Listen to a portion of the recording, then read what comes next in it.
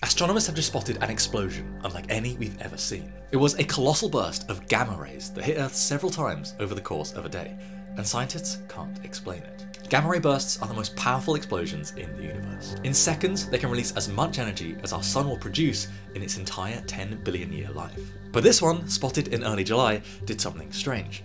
It repeated several times over the course of a day. That's odd, because gamma ray bursts are usually thought to be caused by the explosions of massive stars or the merging of two neutron stars. And since both of these events happen only once, gamma ray bursts shouldn't repeat.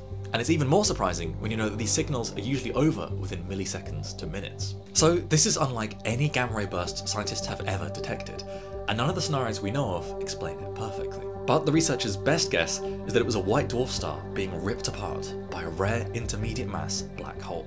What they're more confident about is that this event didn't come from inside our galaxy. They think this unbelievably strong blast of radiation reached Earth from a galaxy a few billion light years away, meaning whatever caused it must have been terrifyingly powerful.